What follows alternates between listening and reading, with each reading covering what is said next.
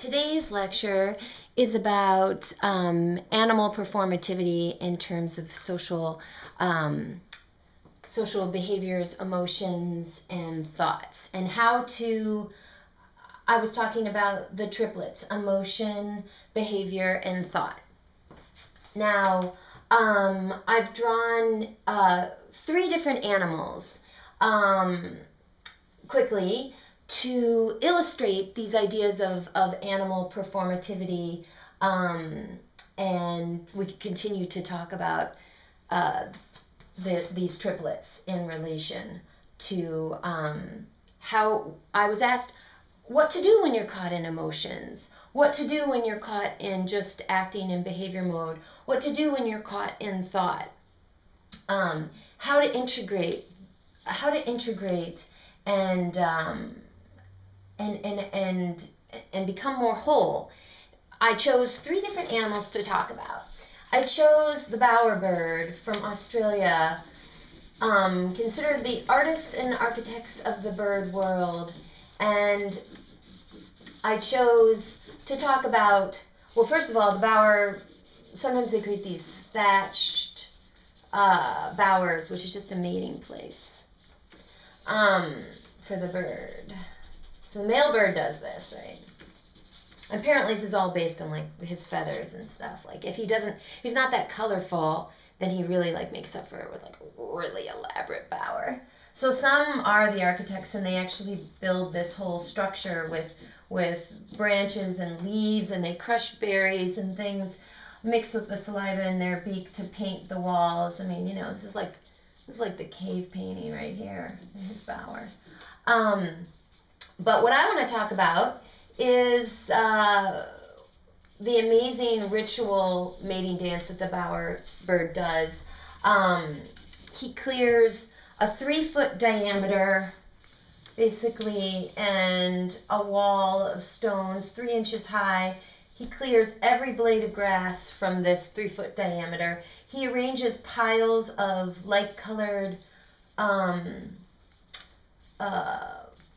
objects. So maybe a pile of insect wings, opalescent insect wings, a pile of black stones, charred wood, maybe a bit of red postage stamp, milk bottle cap, yeah, also blue. So we'll find other birds' feathers. Yikes. Blue, he'll steal other birds' eggs. Anyway, he'll have all of these amazing piles, and he becomes like the ringleader here in his elaborate emotional circus. He spreads out his wings, and he makes them look broken. So he's dragging them across the ground. He lets out this warble that's like so pathetic. Talk about indie. He's so pathetic. He's so pathetic. He's so caught in his emotions. The more pathetic he looks, the more broken his wings, the more elaborate his display. These are tiny little stones. Then the females fight above him in a branch up above. The females fight over the male, who's like trying to look as pathetic as possible. What can we do with emotion? We can perform that emotion with incredible thought and absolute intention, incredible acts, gestures, behaviors, expressions. Next, we'll talk about behavior in the life of a tick. This tick is really blown up. When it fills with blood, it gets so huge, bigger than its size. Talk about an intention there. So the tick doesn't see. The tick, senses that there's an animal approaching by the smell of the blood. Here's the dog, and the tick's above in the branch, like way above. So the tick says, eyes closed, "Oh my God, I smell it coming near." It doesn't It doesn't see the dog. And I don't know, it doesn't really like hear that dog. It's all like in the nose. And smelling that blood and understanding, obviously being totally wrapped up in the intention and the emotion of that act, the behavior totally integrated into that intention, totally thought out. But a certain suspension of thought, a certain suspension of disbelief. Like if I just close my eyes and I just drop, like that's basically what the tick does. The tick just drops from a branch based on that emotional behavior and thought process, drops, totally hits the dog. So what can we do when we're just in pure behavior and we're not really thinking and we're not really feeling our emotions? I'd say eyes closed as a way of like totally thinking differently with those actions, you know, like removing one of our senses so that we can think differently about those behaviors, you know, and create more intention through that act.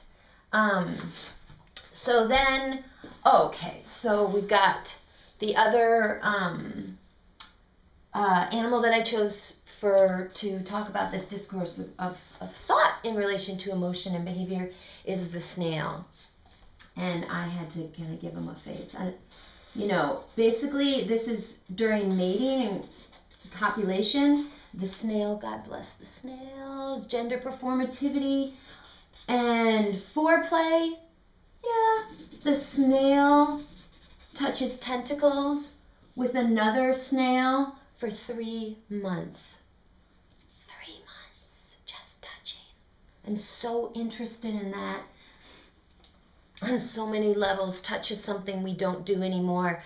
When I was younger, I used to pretend that I was Helen Keller and close my eyes and just touch everything. Just like touch and try and get a new sensation about the room that I was in, or, you know, what does someone look like, you know, based on just touching their face. So in terms of thought, so careful, so considered is the snail that during mating, the snail will exchange genders, queer sexuality exemplarized in the snail.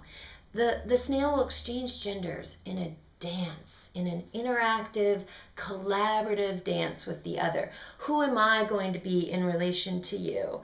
Am I male? Am I female? Am I playing male to your female? Am I trans? Am I a transgendered snail? Am I a queer snail?